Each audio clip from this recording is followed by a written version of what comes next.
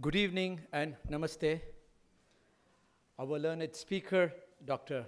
Ravindra Dholakia, my friend, Dr. Rasananda Panda, who is a professor at MICA, ladies and gentlemen.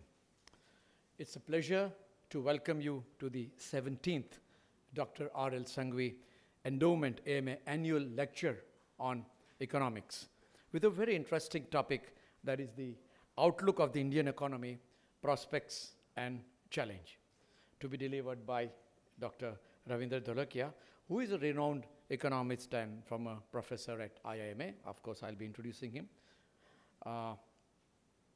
Sir, we are truly honored to have you. And I remember when I first spoke to him, he was at USA, but the same conversation, he very much agreed that this time he would be back in India and deliver this talk, This annual endowment lecture was instituted by a distinguished academician in the city, Dr. R.L. Sanghvi, in 1997, incidentally also 25 years ago, by a very generous contribution of his retirement benefits. Imagine an academician who has worked all his life and giving, his retirement benefits to an institution for a very good cause. So we really acknowledge that.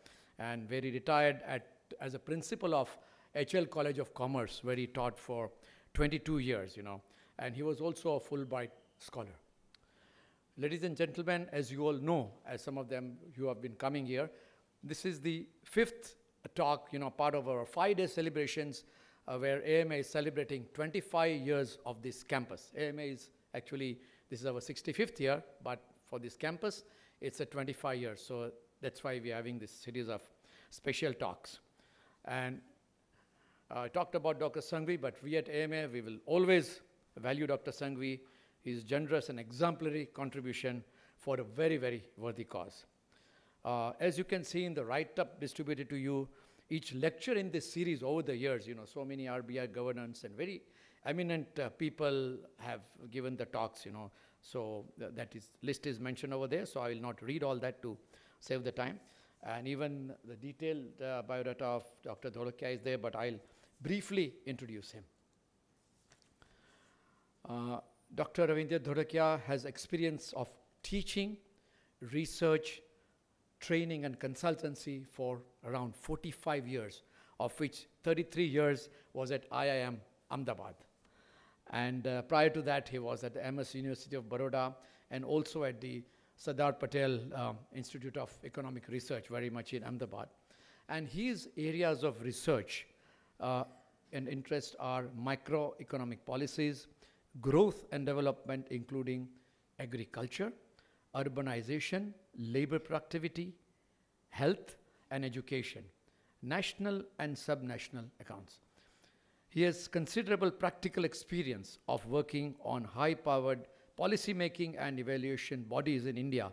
There are so many of them, but I'll name a few, such as he was the member of the first Monetary Policy Committee of India, that's 2016 to 20, member of the 6th Central Pay Commission, that was in 2006 to 8, member of the High-Level Committee on 10th Advisory Board of the CAG, that's currently 21 to 23, and so many others, all appointed by the Government of India. Similarly, several committees, appointed by the Government of Gujarat.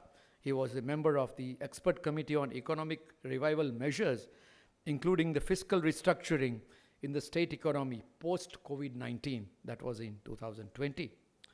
And he has carried out numerous consulting assignments in the private and public sector companies in India, and has done work for the international organizations like WHO, UNICEF, the World Bank, United Nations Development Program, Hewlett Foundation, United Nations, and so on. He has written about 49 monographs, 23 books, and more than 140 research papers published in journals of national and international repute. And he has guided 41 students successfully for their doctoral degrees. Quite an achievement. Dr. Dholakia has served as an independent director in many of the companies that include the National Commodity and Derivatives Exchange, Power Finance Corporation, State Trading Corporation, Air India, Union Bank of India, Adani Ports and Special Economic Zone, Adani Enterprises, GSFC, GSPC, and very recently is appointed on the central board of, on the RBI as a member of the Board of Governors. So I will request my friend Dr. Panda to welcome him with a bouquet of flowers.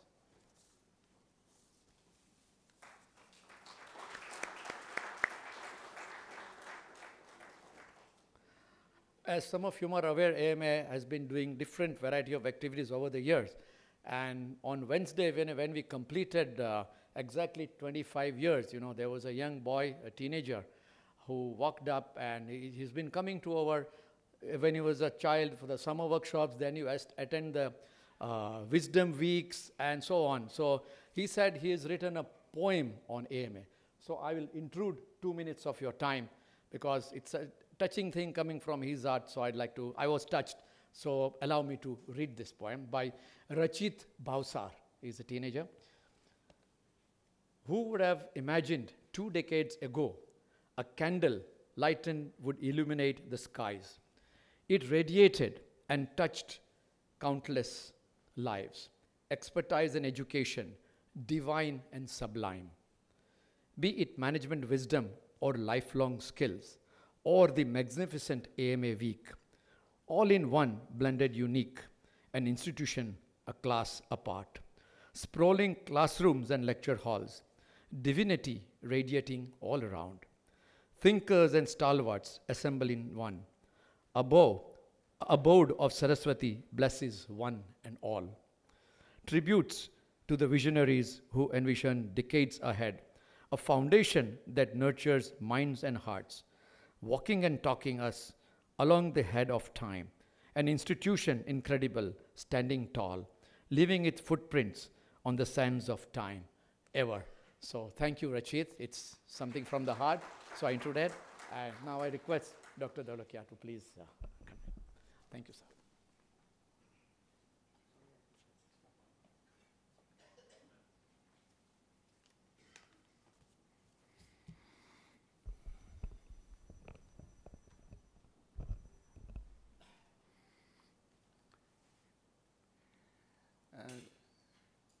Divyesh Bhai, Rasnanda Panda, and friends in the audience, I'm sure this is an occasion where you expect a very thorough academic type of a lecture because it was basically instituted by a very distinguished academician. And I do respect the academicians because I am myself an academician. So therefore,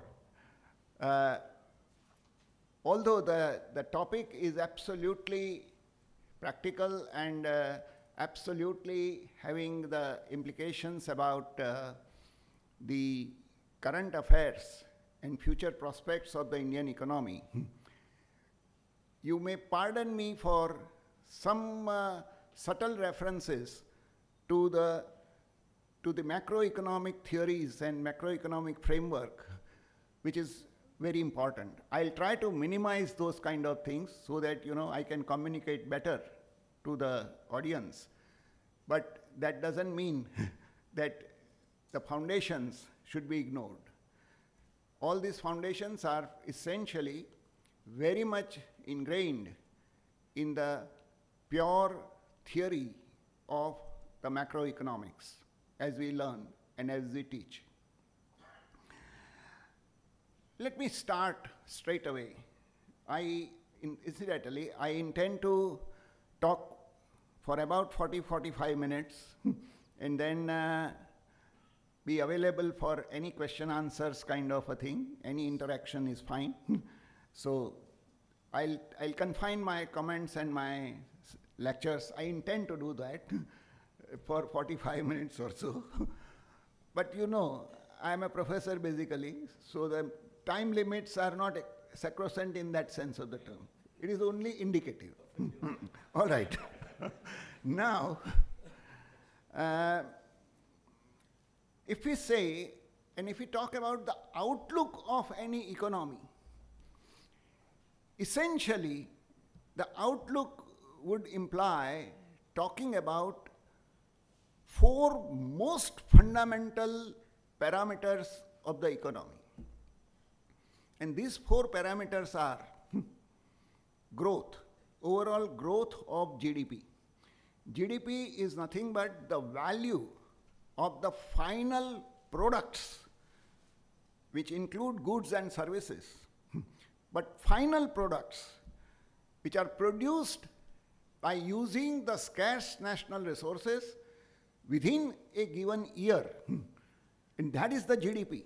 So the growth of GDP, that is the rate at which the GDP is likely to be growing, is a very, very important thing, because it tells you what is the average rate at which the economic activities expand.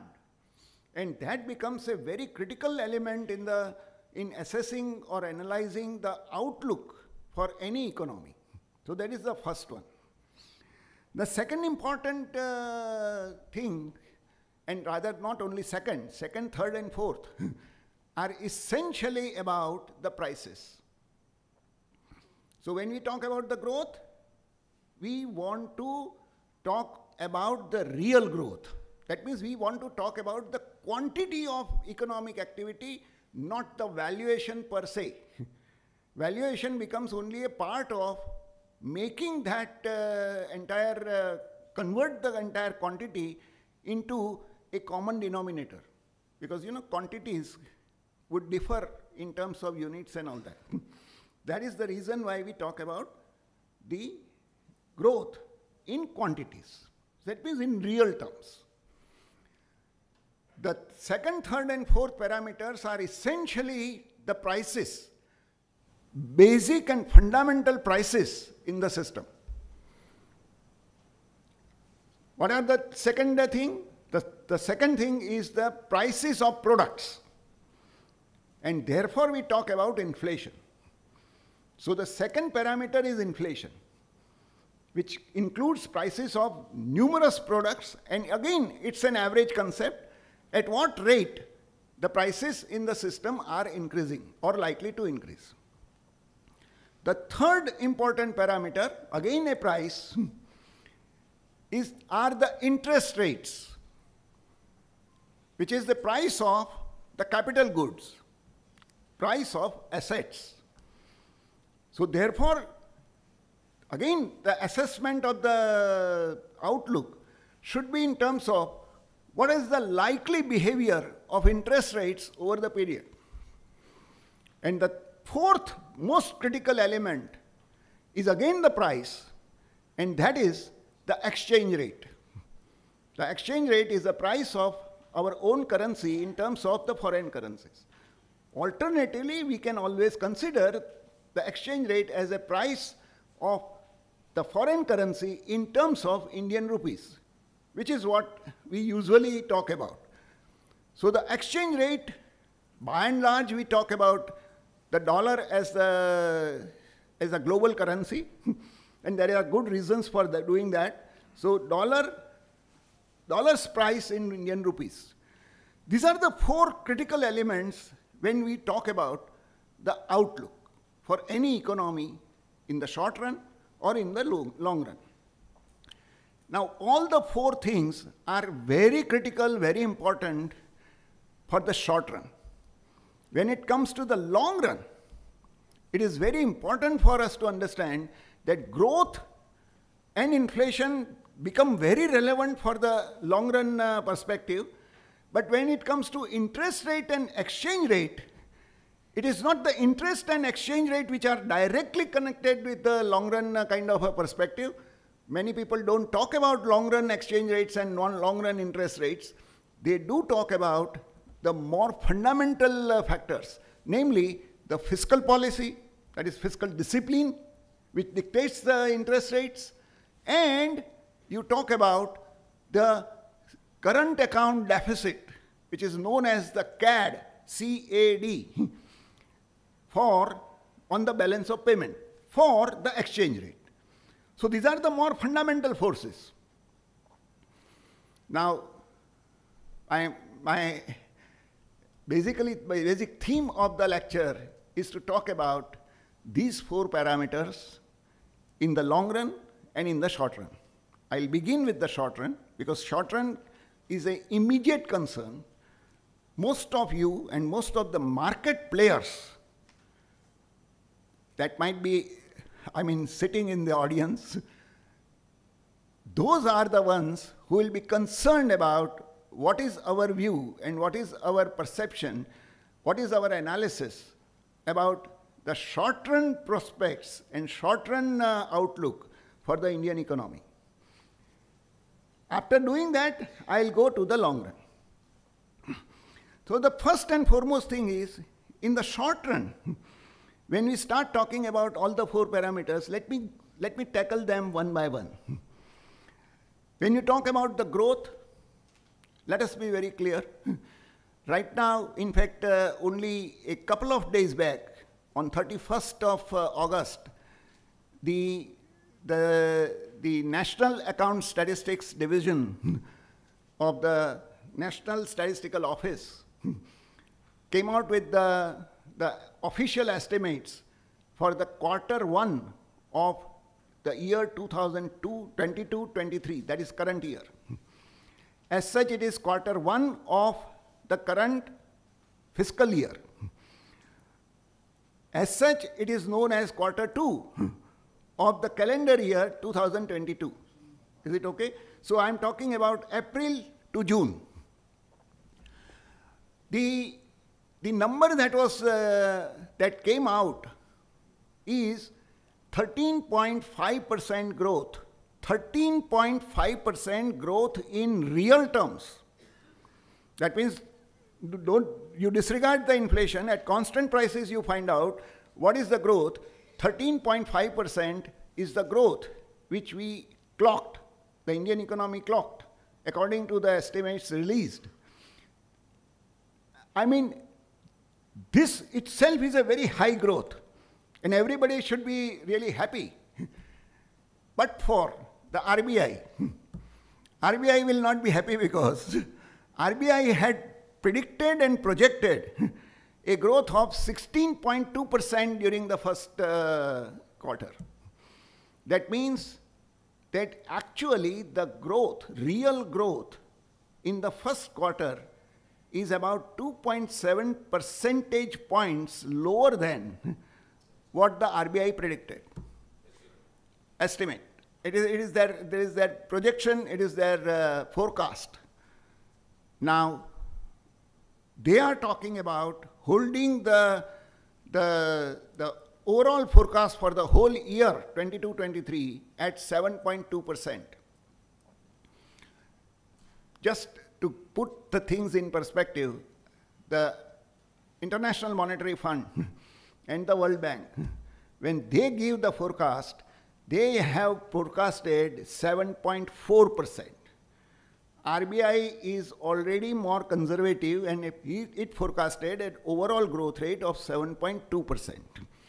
What has happened is that in the very first quarter, their forecast has gone wrong, has been substantially less than what they have forecasted.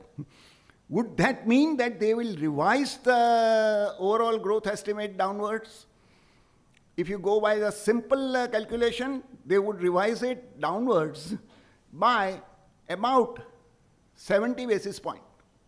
That means from 7.2, the growth, if nothing else changes and if everything was the same thing, then they would come down to their growth forecast of 6.5 rather than 7.2. Now that is a big difference.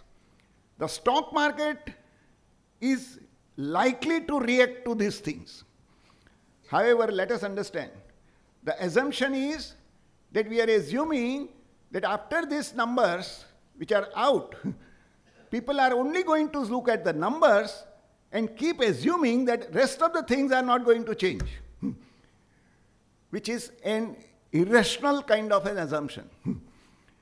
Because there are some very good news in the first and the estimates released during the first quarter.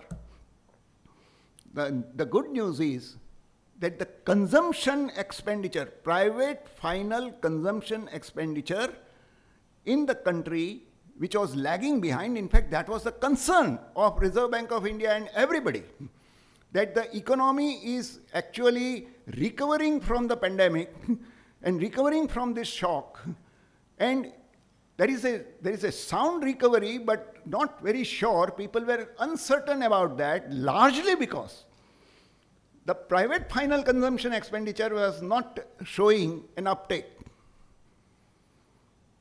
On the contrary, these figures show that private final consumption expenditures have drastically improved and increased.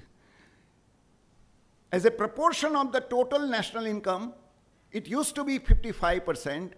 It has increased to 59 percentage points. So 4 percentage point increase, which means we are going back to the pre-pandemic kind of the number. That is a great news. That means that private final consumption expenditure is no longer a concern. People have started coming back to the market, and markets are therefore actually booming. That concern is no longer a serious matter. Not only that, what is relevant is also that the investment expenditures, the real capital expenditures in the system, not only by government is doing excellent kind of thing. They are pumping in a lot of capital expenditures. That is fine. It used to be the case during the pandemic and thereafter. But the concern was that the private part was not picking up. That has also started showing a significant improvement. The investment expenditure has already shot up to something like 34%, which is again going back to the pre-pandemic level. Now, these two are the major components of the total GDP. The rest of the things, that means there are some bad news. Some of the sectors are not doing as well as predicted by RBI or whatever. But these two are extremely important development. Given the fact that RBI surveys show, the latest surveys, okay?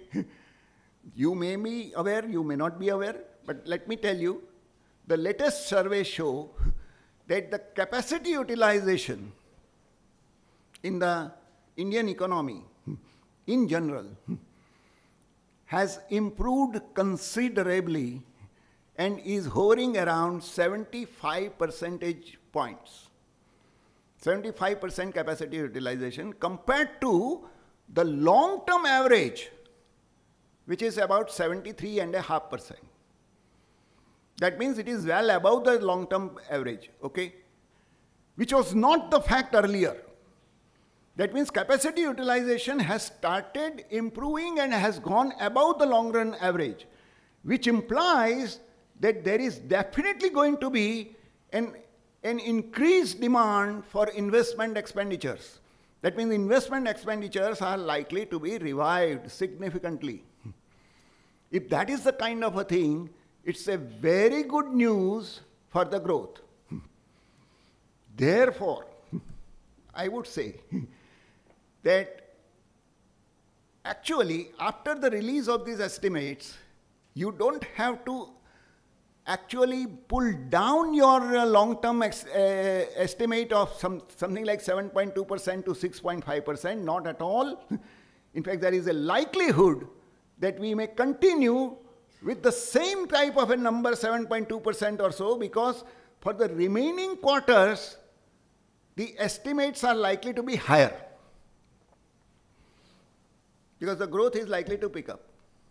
That means that recovery is round the corner in a solid way and is going to be materialized into a higher growth. If that is the kind of a thing that is expected, it's a very, very positive kind of a development, I would say. However, again, the second important matter is regarding the inflation. So I would just like to point out at this juncture that as per the official estimates given by the, estimates means forecasts, given by the RBI in the latest monetary policy resolution, they have themselves recognized that quarter-to-quarter growth rate of GDP is actually on a decline. It is 16.2% to begin with. Thereafter, it is falling down to 6 point something. Thereafter, it is falling down to 5 point something. And then finally, it is going to come down to 4 point something in the last quarter. So over the year, there is a definite kind of deceleration. Now, if the deceleration is accepted by the Reserve Bank of India, that also is indicative of something. That means that they are expecting that the growth is not going to sustain in the same kind of a high number. It is likely to decline. On the whole, overall, average growth will turn out to be 7.2%. That is a very relevant matter for deciding about the inflation-oriented policy. Is it okay? So I just want to draw this attention. The growth assessment in terms of the other sectors, particularly agriculture, is an important aspect, and I would rather like to quickly say that in terms of the rainfalls, the rainfall pattern during this year has been exceptionally good for us. In fact, better than last year. Last year itself was an overall better thing, but we are experiencing so far the better rainfall than the last year. Our rainfall has been on an average about 7 percentage points above the long run average. This is an average number. Several people are showing the concern that its geographical distribution has not been satisfactory. Sir, that is a wrong way of doing. It is never going to be satisfactory in an ultimate sense. Out of 36 centers, you are never going to experience the complete satisfactory thing of all the 36 getting covered. Last year, it was the 7 districts which were lagging behind. Okay, less than the normal rainfall. They were deficient rainfalls. This year, it is only 5. And none of the district is a no-rain district, no-rain center. That means, on the whole, the sowing is, net sowing has been progressing very well, except for 2 crops, rice and udad, as we call it, okay? These are the only 2 crops where there is a lagging. Now, it's important to know and realize that both these crops have the countering policies at the national level. Particularly, you find that rice, you have the stocks already there. And the stocks are more than sufficient to meet the shortfall. Therefore, actually, there is no such concern at all. And we should not forget that in terms of rice exports, we are number 1 in the world. We have recently achieved that status, number 1 rice exporters in the world. Given all these matters, the concern are not so serious. There is a concern, but not so serious. Again, there is a good likelihood that whatever is the shortfall in the sowing and in the rainfall is likely to be actually covered in the month of September. The forecast for the September is positive on this matter. Given all these things, agriculture is going to be performing much better. Therefore, I still have the view that probably the growth in terms of the short-run outlook for the growth, we are likely to clock 7.2% in real terms. I'm not talking about inflation. I'm not talking about the nominal growth. I'm talking about the real growth. 7.2 is a very reasonable and respectable kind of a number. As far as the inflation is concerned, the second important thing, well, inflation should be measured by several different indicators, and not just the CPI combined, which is the official target for the Monetary Policy Committee. We are not in the Monetary Policy Committee right now. We are talking about the overall outlook. Therefore, I am not only confining myself to the consumer price index. I am also talking about the consumer price index for the industrial workers. I am also talking about the wholesale price index, and I am also concerned about the GDP deflator, which includes all different possible commodities and services put together. What the finance minister at the time of budget assumed about the GDP deflator was that it will be 3.5%, which was a gross underestimation. Generally, the GDP deflator is a weighted average of the consumer price index and the wholesale price index, with the weights of about 70% to the wholesale price index. These are all ballpark, rounded figures. This is not an exact accurate thing. Conceptually, it needs to be understood that about 70% is the weight for the wholesale price index and about 30% is the weight for consumer price index. When you combine the two, you practically get the GDP deflator. If you have this kind of a thing, currently the wholesale price index was in the month before last was as high as 15%. It came down to something like 13%. It may further come down to something like 11%, and so on and so forth. So the trajectory is well above 10%. Is it okay? For the wholesale price index. For the CPI inflation, the consumer price index inflation, the numbers were 7.8% in the month prior to that. Now it was 7.1%, and now actually in the month of the July, it turned out to be 6.7%. It is again on decline. But you can reasonably expect that a weighted average of the two, with 70% weight to wholesale price and 30% weighted to the consumer price, you may end the year with about 8% as the inflation on GDP deflator overall. If it is a 8% inflation, sir, the nominal growth of GDP is most likely to cross 15.5%. I am sticking my neck out by giving this number. 15.5% is likely to be exceeded in terms of nominal GDP growth. If the nominal GDP growth becomes 15.5%, it means that your tax revenues and the non-tax revenues are likely to exceed the budget estimates. You have already started seeing those things in the numbers.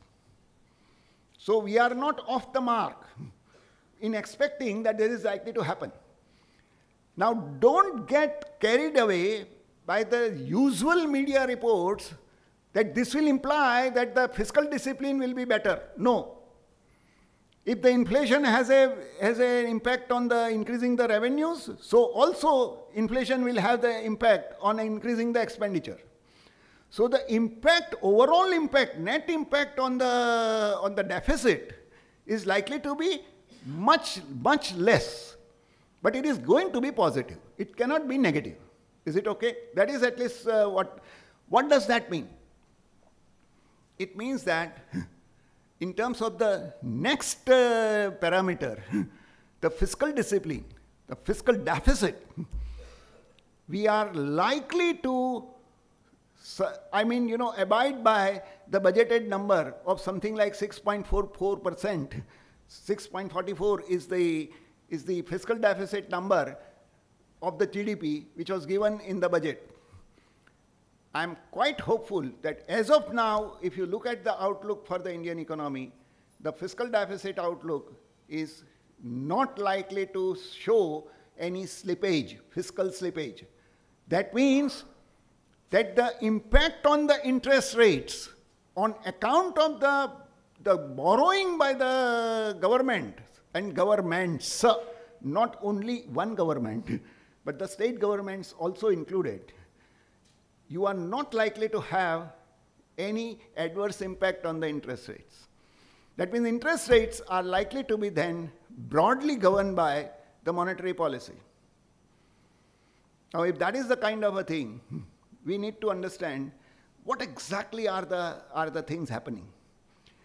The Monetary Policy Committee has front-loaded most of the increases in the policy rates. The repo rates have increased by something like 1.40 percentage points or 140 basis point, whatever you may understand better. They have already done that. Look at the transmission, sir. The transmission of this increase in the repo rates to the bank lending and deposit rates have not been very satisfactory at all. The marginal cost of lending, MCLR, of the banks have not been increasing proportionately. They are lagging behind. Typically they are lagging behind. The worst thing is the deposit rates. Deposit rates are not showing the increase of even more than 20 to 30 basis points against 140 basis point increase. That means the usual expectations about the monetary policy, effectiveness of the monetary policy on the interest rates is actually coming true. That there is going to be a significant lag. Now, please note that as far as the outlook on the inflation is concerned, a very detailed modeling, a detailed data collection and detailed forecasting exercise carried out by the Reserve Bank of India shows that the inflation rate has already peaked in 7.78 or something, that has already peaked. Thereafter, it is falling, and the falling trajectory is going to continue. It is going to continue till what? You are not going to cross. You are not going to cross the 7%, the 6% mark till the end of December. But in the next year, the first quarter of the next year or the last quarter of the current fiscal year, that is January to March, you are likely to have an inflation rate of 5.7, 5.6%. And the inflation projection for the first quarter of the next financial year, that is exactly after 12 months from now, okay, the inflation forecast is only 5%. That means we are going to go back. 5% is, that means inflation will be reasonably under control, according to this thing. So this brings me to a very interesting and very important point. Most of the media experts and others have missed this matter. So if you have been reading the analysis, please ensure that you read, applying your mind also. These things are missed. What is missed is that while everybody talks that the real interest rate in our country is negative, has been negative for a long period of time. My dear, that is no exception. We are no exception as compared to the world. No country in the world right now has a positive real interest rate. their interest rates are less than their inflation rate. But what is the duration? If I consider 3 months duration, that means if I consider the interest rate on the treasury bills, okay, 3 months treasury bills, then what I find is that in 3 months perspective, my real interest rate is negative. Because my current inflation rate is 6.7%, likely to become 6.4 or something like that after 3 months, after next quarter. On the other hand, the treasury bill rate is only 5.6%, and therefore you are likely to have a negative return, negative real interest in the 3 months perspective. But if I take the 12-month perspective, which is usually the case, then my interest rate is already positive in real terms. I have a real interest rate already. Because my inflation expectation is only 5%, and my treasury bills, etc., is around 6 or more, because it is a tenure for 1 year. Now, sir, this is a very significant matter. That for 3 months you have a negative rate of interest, real rate of interest. For 12 months it is positive. This is therefore the time, in my opinion. Again, it's my opinion, it's only my opinion, so don't take it any otherwise. In my opinion, this is the time for Monetary Policy Committee to consider this aspect and pause, rather than continue the cycle of the rate increase, because there is already a serious lag in the market for transmission. That means this is the time for the Monetary Policy Committee to take a pause, allow the transmission to really take place, and then take the action after some time whether you need any further tightening. There is a scope for further tightening up to 25 basis points, I agree. But you need not exhaust that right at this juncture. This is an important matter because when you talk about the growth, sir, while the rest of the economy is bouncing back in a big way, what is not bouncing back are the small and micro enterprises. Only 50% of that is bouncing back. Those who could survive and sustain the pandemic, they are the ones who are bouncing back. But what about those enterprises, micro and small enterprises, which could not survive, which could not sustain themselves during the pandemic? Well, they are still struggling to find the new niche. It is they who are in dire need for credit. And it is they who are now made to pay a much higher interest rate, interest cost. It is for them that you have to pause. Sir, it is for them that the Monetary Policy Committee, if they have these concerns, they should pause.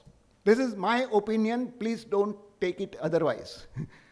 You know that I was the one who all the time went on dissenting when I was a member there and people were trying to raise the rates. I was the one who went on dissenting at that time. Maybe if I were a member here, I would still have to be dissenting only. But I mean, I don't know what is the entire thing for the monetary policy. But this is my assessment and my outlook for the country.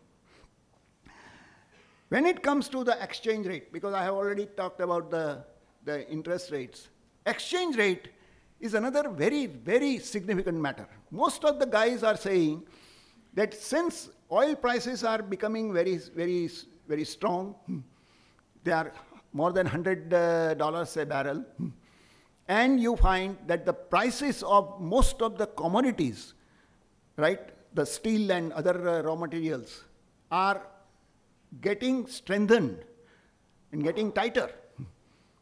We are basically facing a very serious kind of the current account deficit. Our current account deficit is a serious matter.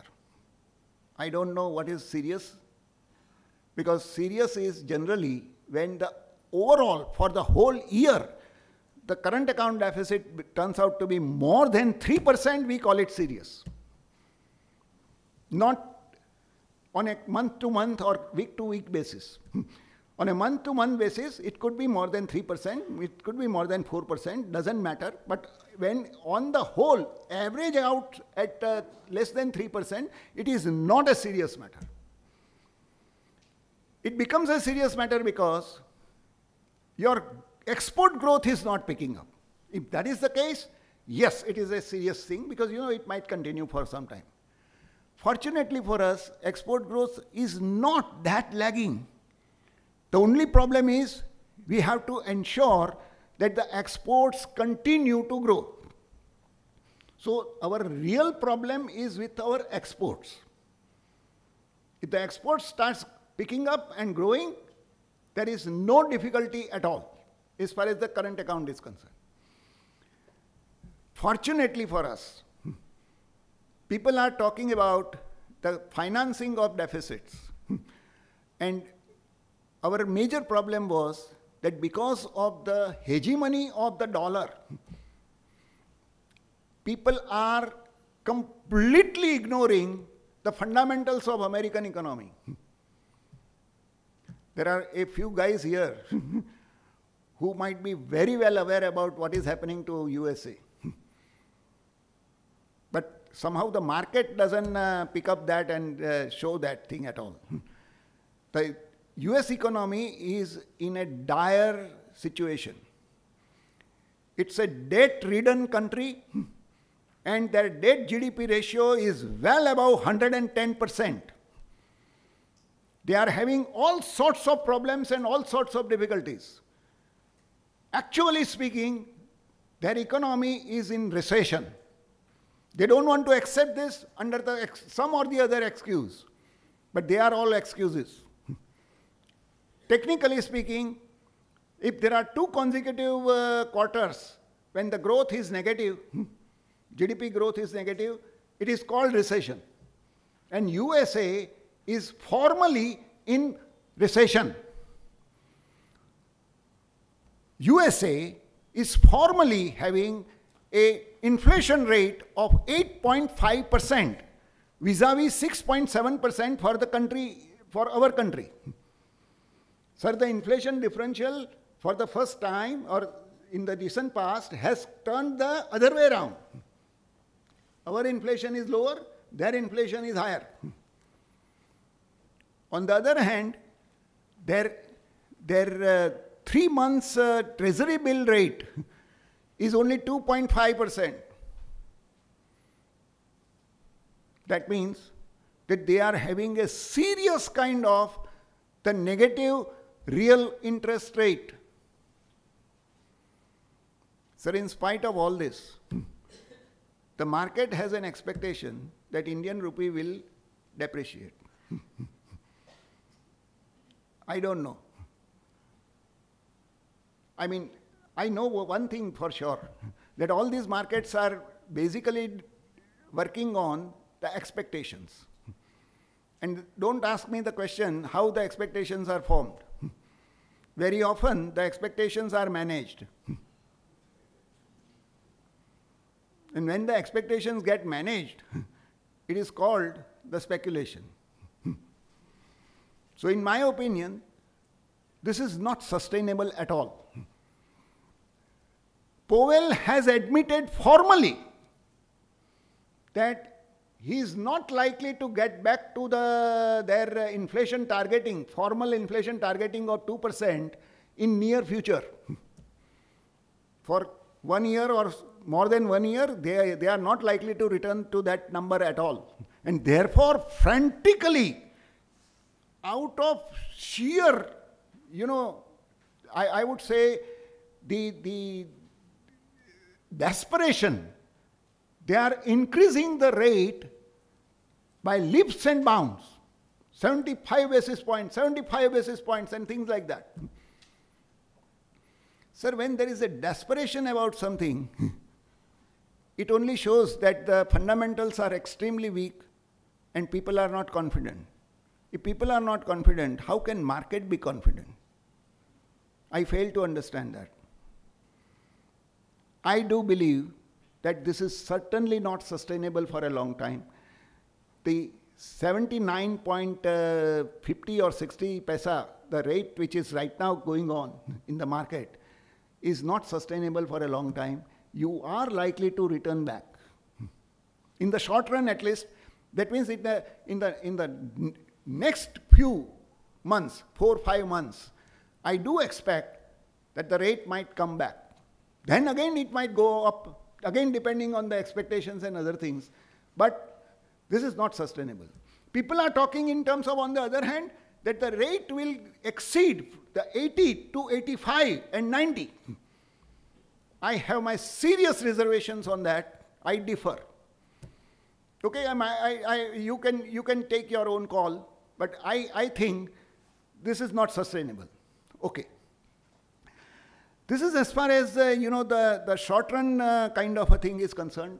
As far as the CAD is concerned, again, there are good developments that we have now started the rupee trade. And rupee trade means that the demand for dollars will be subdued. That is a very important thing. Therefore, I expect that rupee is likely to strengthen as we go down. Similarly, very, very important kind of the shoots which have come up is that so far we were having a net outflow of dollars. The foreign institutional investors and foreign direct investors were actually withdrawing. And as a result, we are having that problem. Fortunately, now, for the last 15 days or so, and probably going to extend to next month or so, at least, you are having a positive inflow running in terms of billions of dollars. Not only because of the FPI and because of the FDI, they are turning positive anyway, but there is also the ECB, external commercial borrowings, because government has taken special steps. Therefore, that flow is also positive. If that flow is positive, sir, there is no concern about how to finance the deficit. And therefore, there is no issue at all. In my opinion, therefore, I still go by that I don't buy the hypothesis and argument that the exchange rate is going to depreciate much more in the days to come. No. That is likely to be the other way around. There might be marginal tightening. There might be marginal appreciation of Indian rupee. Okay? That is likely to be the case. Now, as far as the long run is concerned, I think that is something which is a very significant matter. In the long run, you will find that basically, the growth is driven by the savings and investment rate. The savings and investment rate, there is a very good news in the current figures which are given, that we have probably bounced back to the pre-pandemic era, and our investment rates are likely to be around 32, 33, 34 kind of percentages. If that continues, which is likely to continue, there is nothing to assume that it is not continue. If it is about 32 to 34%, the back on envelope calculation says that the growth in the long run, long means something like 5 to 10 years. That is the kind of the term that we are having. 5 years is called medium term, 10 years is about long term. So between 5 to 10 years, if the growth is to be forecasted, I would take the forecast based on the investment rate. Investment rate of something like 32 to 34% implies that we are likely to clock something like almost 8%, if not 8, then at least 7.5% rate of growth. The usual calculation is that it takes about 4% of investment to result in 1% growth. So if that is the kind of, that is a technical term called ICOR. It is the incremental capital output ratio, which is the one which we use generally. It is 4:1. If you are taking that kind of a thing, it works out to something close to 7.5 to 8%. Now if 7.5 to 8% is a real rate of growth, the inflation down the line is not likely to be much less.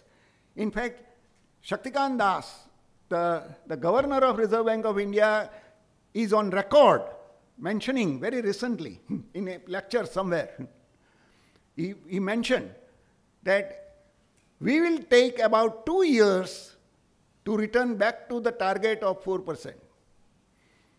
That is, inflation is falling. By the first quarter of the next year, it is likely to be 5%, but it will take another year before it reaches the 4%. Now, again, I have a strong opinion on this, based completely and backed completely by my research. I have done this kind of an exercise, thoroughly empirical investigation, and a published paper on this.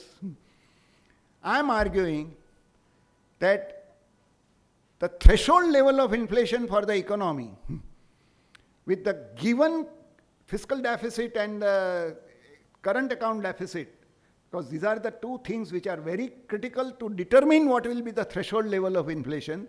The threshold level of inflation, given these two parameters in the Indian economy, is in the range of 5.5% to 6%.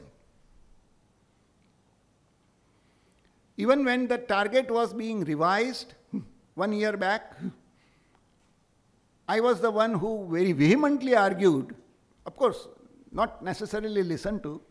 After all, academics are known to argue without getting listened to.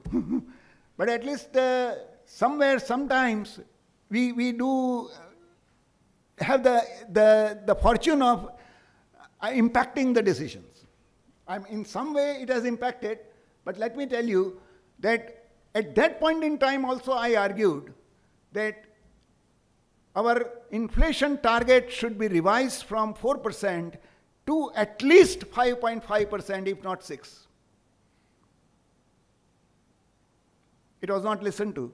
Because unless we do that, sir, we shall not be in a position to achieve 8% rate of growth. Because what is the threshold inflation? Threshold inflation is the rate of inflation above which it is detrimental to the growth. That is generally accepted. But the actual concept says that below which also it is detrimental to growth. That means if you unnecessarily tighten your target, when it is actually the 5.5%, instead of that, if you make it 4%, you sacrifice the growth.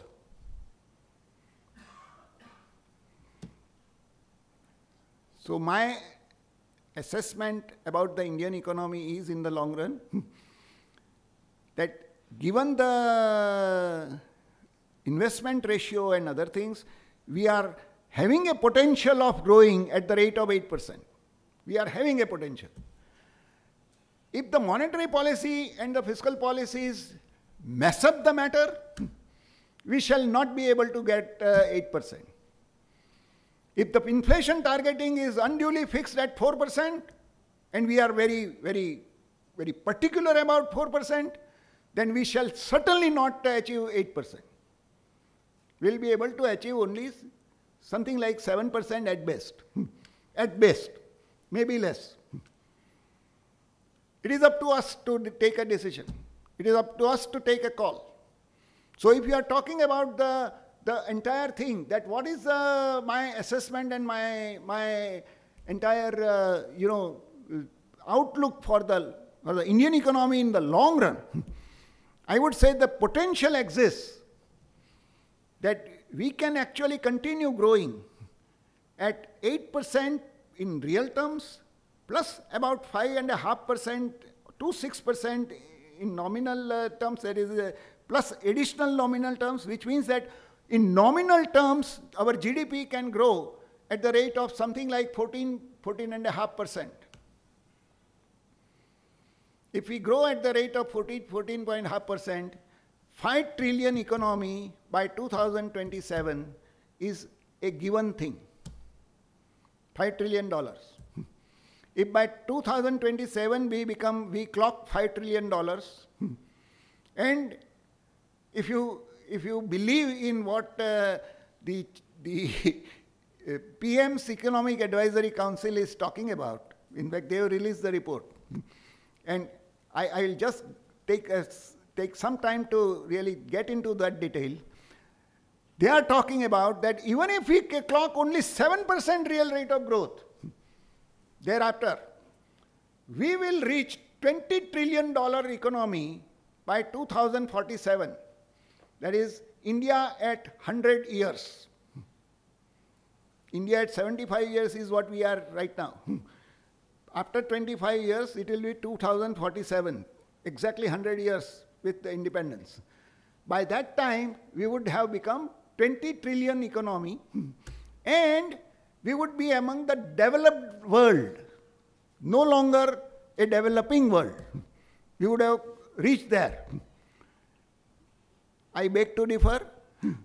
Developed world means a mature economy. Developed world means that you are a stagnant economy. We are not going to stagnate anyway. Forget about that part. We are going to remain dynamic. Our structural changes, our structural reforms, and our structural things across the sector movement, from withdrawal from agriculture and increase in the industry and increase in the service sector, this is going to continue. It's not going to stop down.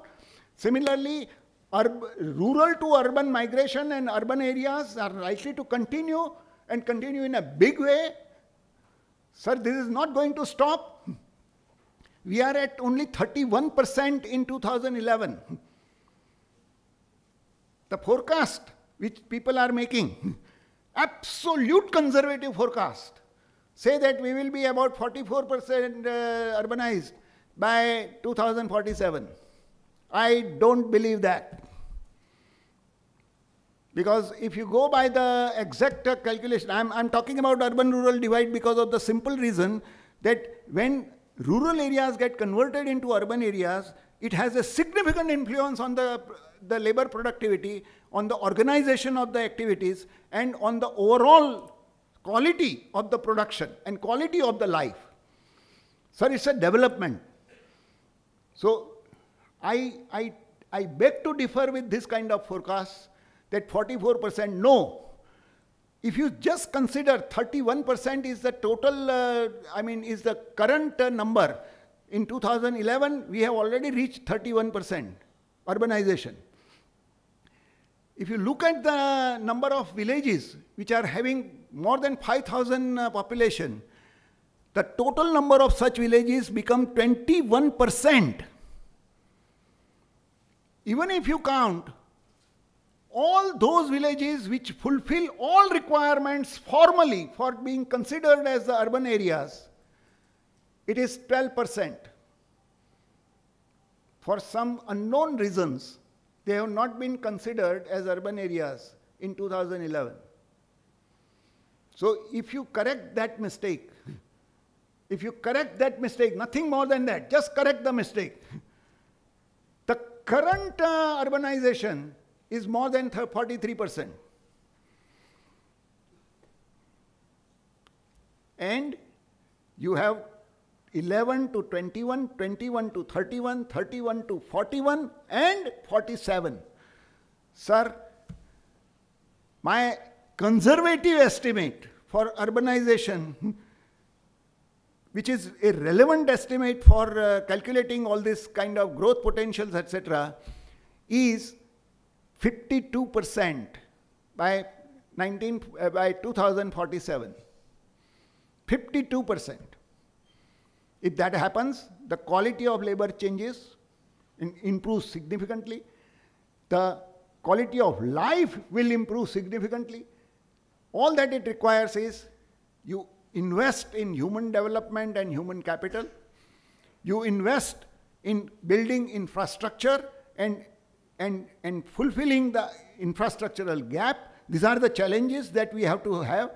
And the immediate challenge that you have to face is tackle the major menace created by the DISCOMs. The state DISCOMs, the distribution electricity companies, which are running into huge losses because they are unable to recover the payments from the customers. And that is creating problems on the banks. Now, banks have been asked to blacklist them and take them as the non-performing assets. In order to do that, in order to escape that, the DISCOMs are following the practice of diverting the funds to pay the bank. So officially they are no longer considered the non-performing assets, but from where are they diverting the funds? They are not paying the GENCOs, the generating companies. That means that the problem of non-viability and the non-performance is shifted from the DISCOMs to the GENCOs. And if the GENCOs stop doing this, then we are in a serious problem. So whatever I said is qualified. Typically, like an academician, I would say, I qualify all these things saying that we should be in a position to successfully address this major problem of the DISCOMs and GENCOs. How can we do that? The states will have to step in. States will have to finance that. And from where the states are going to finance? By really disciplining themselves, fiscally and economically. This is the only way.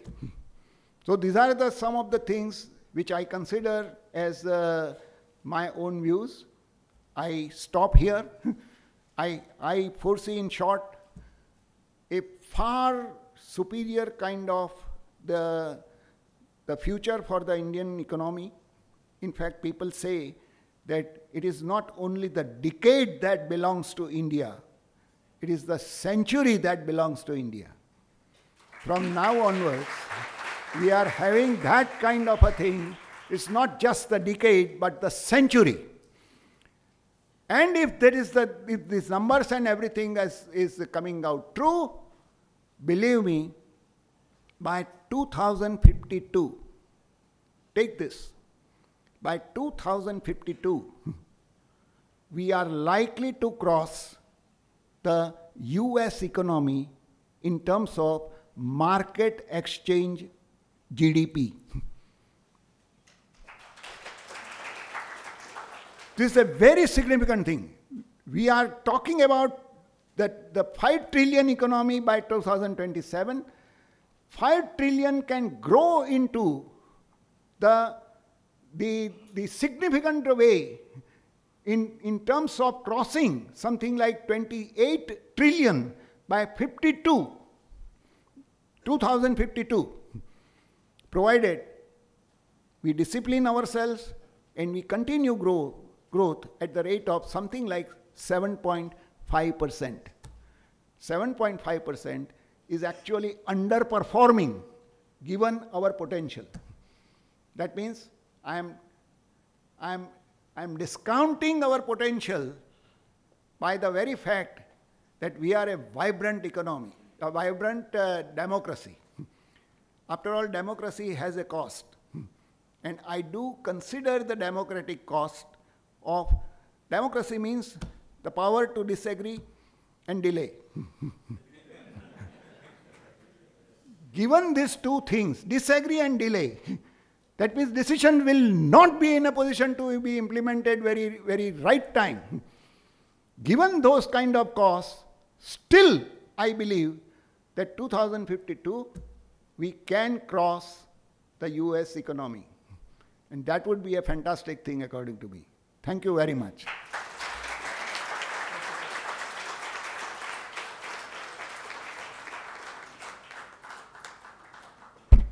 We can take a few questions, please. The mics, please. Yeah, one by one. See that your questions are very short and crisp, please. Please. Sir, don't you feel that we lost on opportunities and growth in the past few decades? And my second question is, like, you said that small and medium enterprises suffer due to credit, non-availability of credit and all. But our individual entrepreneurs are making a lot of profit with or without credit. So is it so that our economy is booming due to entrepreneurs and not industrialists? Thank you. Shall I take all the questions first, or shall I go on responding? No. I think there are several questions. Otherwise, there will be then I'll together take it. Okay. So your basic question is that whether the growth. Just if you can repeat. Yeah.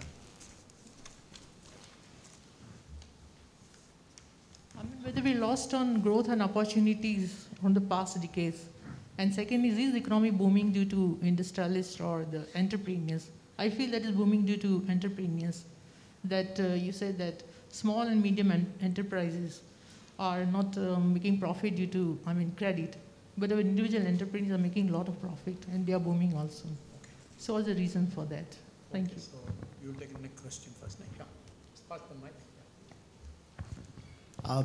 Hi, I would also like to understand if the role of eco and sustainability oriented industries and products are going to have an impact on how the economy grows.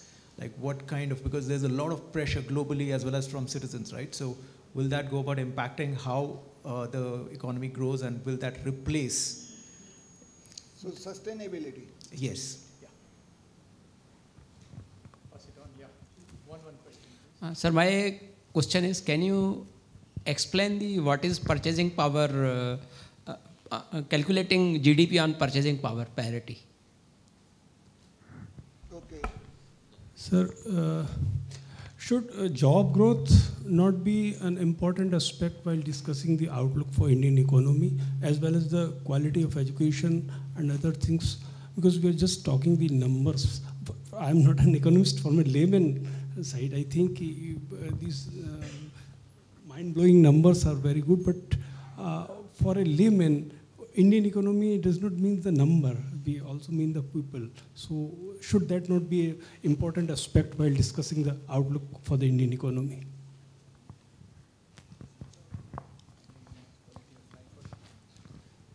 Hello, sir. First of all, thank you so much. Yes, please go ahead. Thank you so much for a wonderful session. Sir, I want to know about which are the bases used to calculate GDP. For example, I say I get out of 100, 20 marks. I say 20% in terms of percentage. So in says, every year the government says 6%, 5%. So which are the bases used to calculate GDPs? Basis to calculate GDP? Means if government says the 7% GDP rate, so how much is 100? Okay. I'll come. Good evening, sir. Sir, we don't have to consider the impact of climate changes. Oh, yeah. Hello. Yeah. Many leaders in India have said, in past, who are the leaders in the economy also now, who are, holding the good positions. They said we are the consumption-based economy. And we want to drive to investment-based strategy. Now, developed countries have, from last decade, investment-based strategy. Now, what we should do? Are we on the right track? Do they think correct? And please tell us about the blue economy, since we have large, coastal area in India. You happen to compare Indian economy with the American economy by 2052. India will surpass the American economy. So at present, India has a total fertility rate of 2.1, 2.3, and by 2052 it might be less than 2, maybe like 1.1 or 2, between that range. China is already facing that problem of fertility rate, the replacement rate, because of its policy or one-child policy. So how will you take that into consideration? Talking about the population growth and yes, no, total fertility rate. Talking about total fertility rate. Okay. Okay, can we just pause, please, because there are enough questions and looking at the time. If there is any time, we'll take more. Please, let him respond. Yeah, I'll respond. I'll go there. You'll go there? Okay. Yeah, no issue.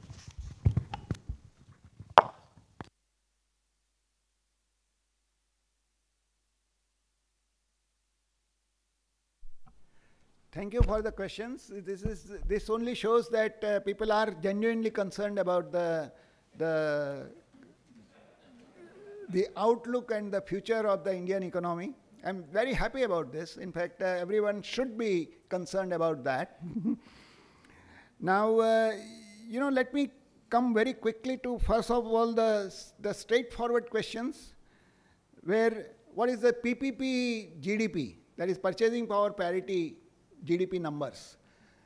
GDP of the two nations can be compared either in terms of the market exchange rate that you have, which is given in the market. Every day, for instance, you are getting the exchange rate. You take an average for the whole year, and you say that this is the average exchange rate between the two countries, like say USA and India. The average exchange rate for the last year or so would be around 77, 78 rupees, okay? So what you do is, since dollar GDP remains dollar GDP, so I don't have to bother that, I have to adjust the Indian GDP, which is in Indian rupees. So Indian GDP in Indian rupees is, say, 232 trillion rupees was the GDP for the year 2020-21, 21-22. For the year 21-22, the GDP was 232 trillion rupees. During that period, the average exchange rate of dollar to rupee was around 74, okay, around 74. I'm just quickly, back on the envelope kind of thing. Therefore, 232 divided by 74, if I do it, it will become something like $3.2 trillion. That becomes the market value of the Indian GDP. And that is to be compared with the US GDP, which is around 17 trillion. Is it okay? So we are 1/5 practically, or marginally more. Is it okay? This is the kind of the comparison. Now, very often people will say that this comparison is not correct because, market exchange rate is dependent only on the tradables and the commodities which are traded. Those commodities which are not traded, we have a lot of land, we have a lot of other kind of informal sectors and other things which produce many services and other things which are not traded at all. But they do contribute to the living conditions of the people. So then I would say that how do I compare? Then the question is that if I can see the basket of the goods and services that a typical household would consume, right, in India, what is the cost of consuming that in rupees? And if I take the same basket and ask the question, what is the cost of that basket in US dollars, then ideally speaking, those the US dollars and the Indian rupees should be equated, because that is what the rupee will purchase in India, and this is what the dollars will purchase in USA. Therefore, purchasing power parity, if I consider, that gives me the true picture. How do I compare? Now, when I do that kind of an exercise, it is not 74 rupees. Very often you find that that turns out to be 1/3 or even marginally less. That means that it might turn out to be something close to, I would say 20 or 22 rupees or 25 rupees maximum. Is it okay? To a dollar. Then I have to divide 232 by 25 and not by 74. Is that clear? So that gives me the idea that roughly, the purchasing power parity number would be 10 trillion and not 3.2 trillion. Is it okay? Whereas US economy, US GDP will remain the same, 17 trillion. But in terms of purchasing power parity, we are 10 trillion, not actually 3.2 trillion.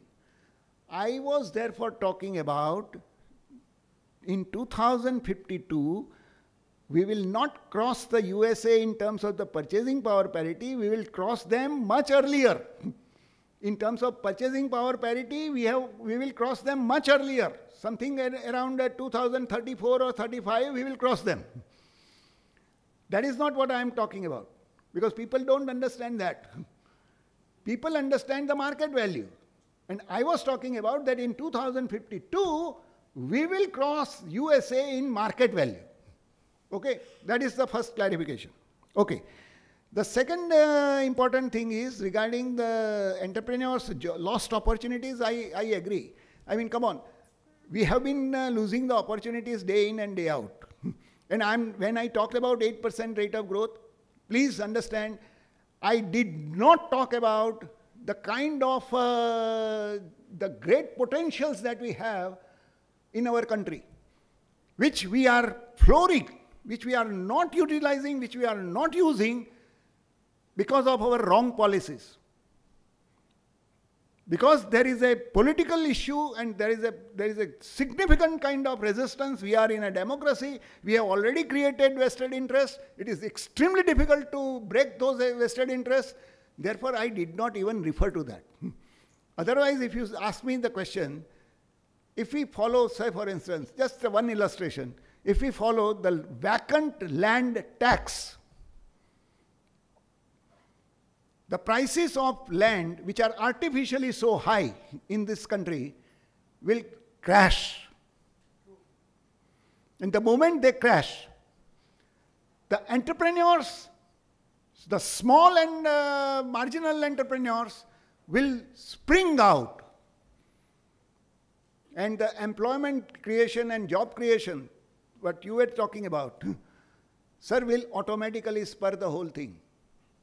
And the growth will not be just 8%, it could be 9, 10%, maybe more.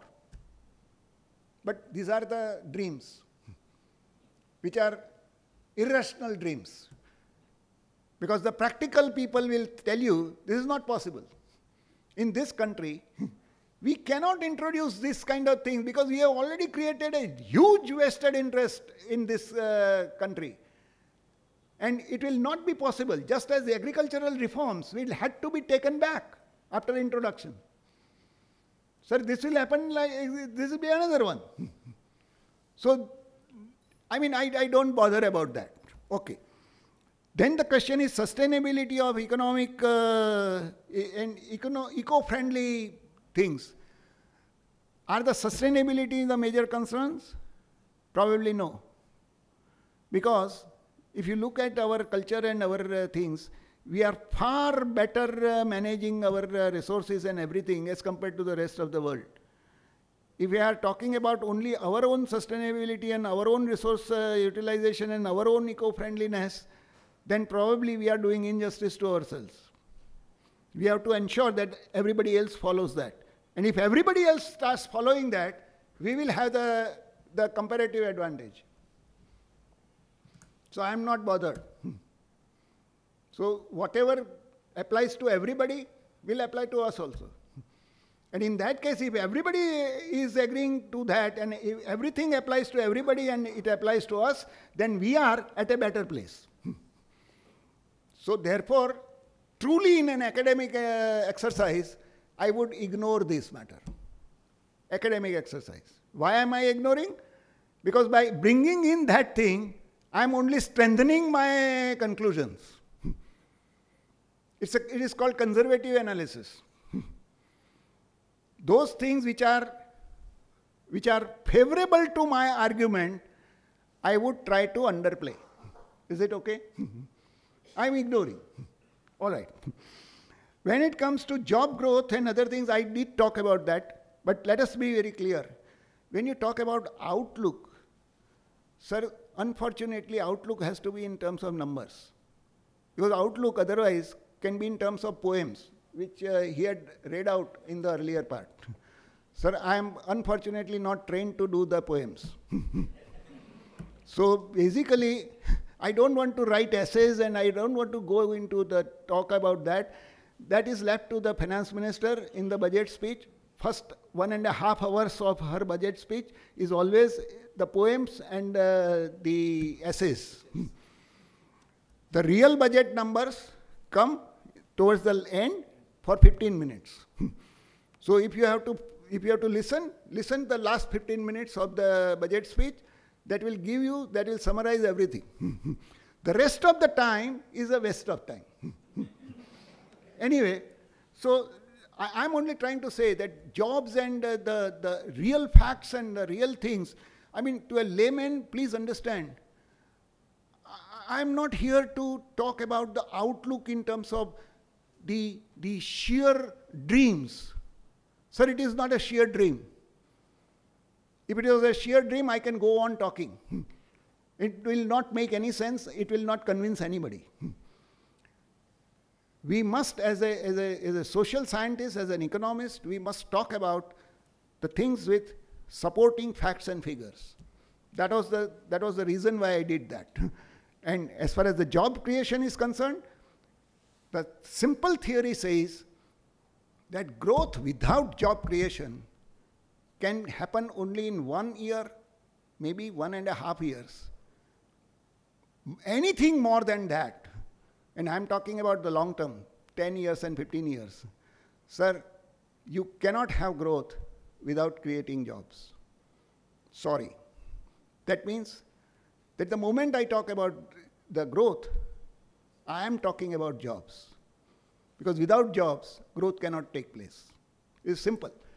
Those guys who have been talking about jobless growth are mismeasuring the employment. I'm very clear on that. Otherwise, jobless growth cannot occur for more than 1 or 2 years. It is not possible. Okay. What is growth of GDP? Because I think there is some confusion about this. You were talking about the base and all that. My dear, growth of GDP, say when I say 7%, 7% is on the base of 100. Today, if my GDP is 100 rupees, tomorrow, that is after 1 year, it is going to be 107. In real terms. In nominal terms, it will become 115. That is the kind of a thing. Because the 8 that you are adding is because of the revised valuation. Since it is a price factor, I do not consider that in the calculation of the quantitative growth. It is the quantitative growth that results in employment, not the valuation growth. It is for this reason that your question and your questions were, I mean, highly interrelated and connected. The real growth cannot take place without employment generation over a longer period. That is the whole thing. Then the next question is climate change. Well, let me just tell you. Climate change is a wonderful concept. And probably very few people will understand. I mean, we do experience and we do have some idea about climate change. Everybody is talking about, look, the temperatures have risen to something like 45 degrees centigrade, among the highest kind of things. If you look at when we were younger, you and me, I mean, around, say something like 5-10 years back, the temperatures used to be around 42 degrees. So some 2-3 degrees jump has been experienced. But likewise, please understand, climate change also leads to the rainfall. Look at the rainfall pattern, sir. What is happening? Actually, you find that whatever people are talking about climate change all over the globe, some empirical thing, it is casual observations here and there, will suggest that climate change is actually helpful to the Indian economy. We have been the beneficiaries. So now the question is, should we take measures to make sure that the things go back to the normal, which we used to have? Or should we continue to have good monsoons? I don't know.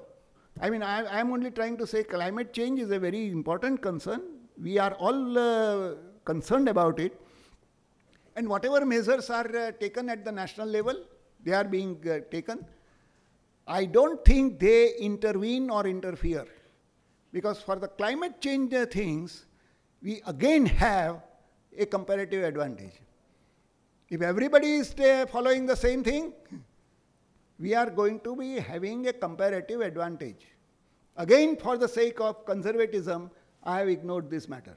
Okay? As far as the consumption-based and investment-based growth strategies are concerned, I think when you made this question, let me just tell you that the developed countries never had the investment-oriented strategy, okay? They had, by and large, the consumption-based strategy. It is us who have been following the investment-based strategy. And we are going to continue following the investment-based strategy, but not ignoring the consumption because we don't want to create the inequalities. So consumption should be also emphasized simultaneously. And that is the sense in which we are saying that when the consumption as a function, as a proportion of the GDP has increased from 55 to 59%, it is a good news, because that means that the recovery is broad-based, because consumption basket is a broad-based concept.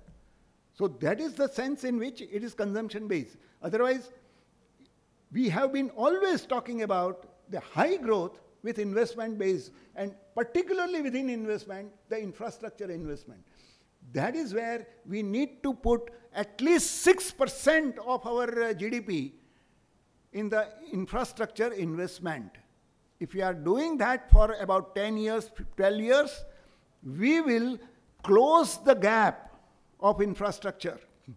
Right now, we are having a serious gap on the infrastructure front. Is it okay? So that is the kind of the issue. And finally, the population growth. That was the last question.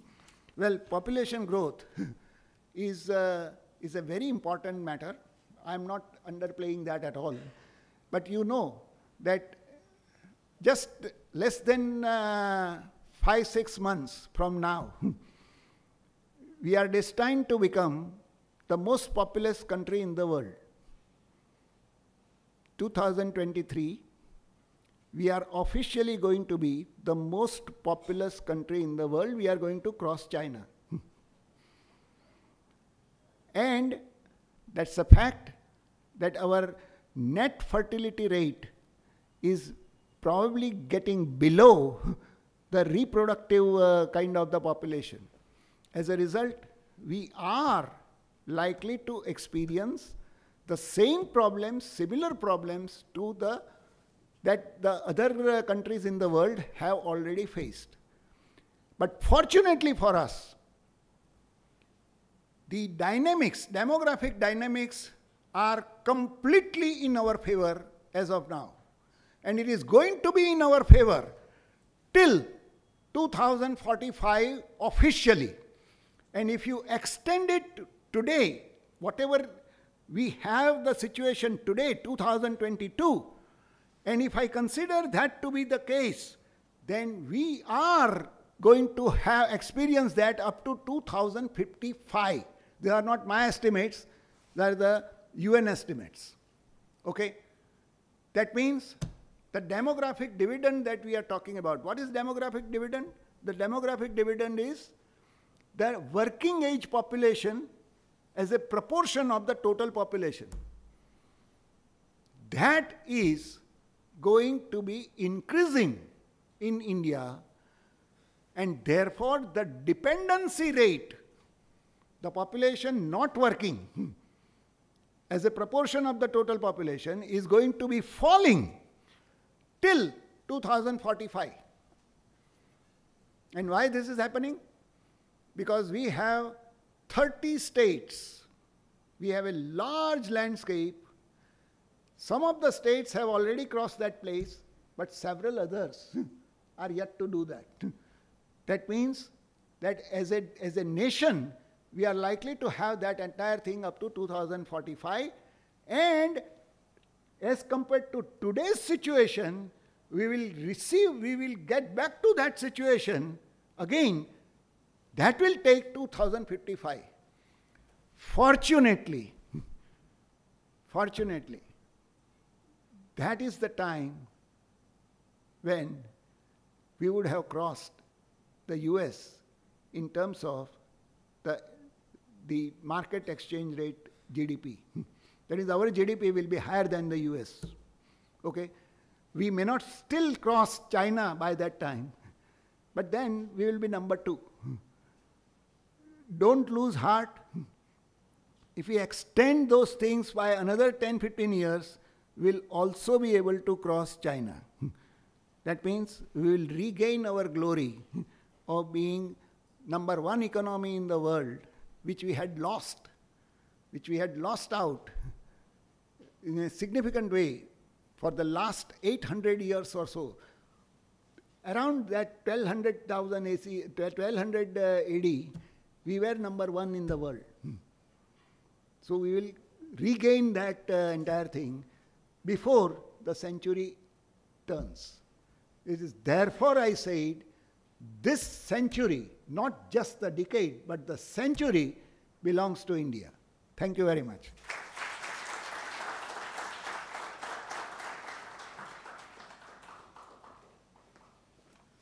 Yeah, I request the audience to be present for 5 minutes. Yeah, not more than 4 to 5 minutes I will take. To start with, what is scintillating lecture?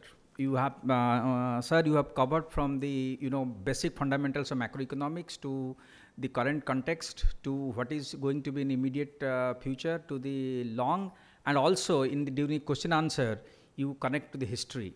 So that reminded me of all the sessions and interaction that I used to have with you, sir, during my IMA days when I was working with you as a research assistant long back, 20 years back. Now, that's the quick summary of the session, and now I have the privilege to put up a vote of thanks to to the audience and to the speaker, Professor Dholakia sir. Now, first, I request all of you, there is a feedback form, so please fill it up. This will help us in getting how to organize the sessions, improve upon that. So please fill up the feedback form. And as a vote of thanks, we are all grateful to audience for their patience, and of course the question answering, which always makes the session more lively. And you have seen how during the question answer session, sir has gone to the history, take you to the some of the futuristic part, and put up a outlook in front of us befitting to the title of the session, Outlook of the Indian Economy, Prospects and Challenges. So we are in 2022, we saw a outlook till 2052, and we came back to the that sir has said, a century for India.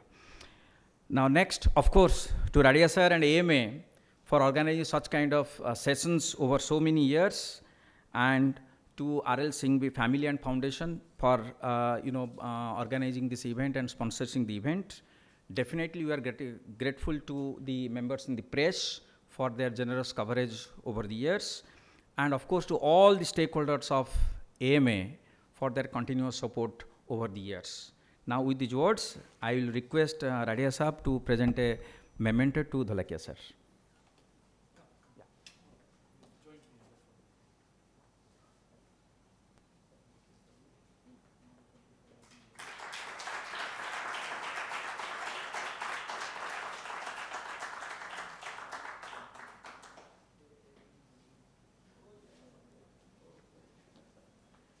Thank you very much. We end the session.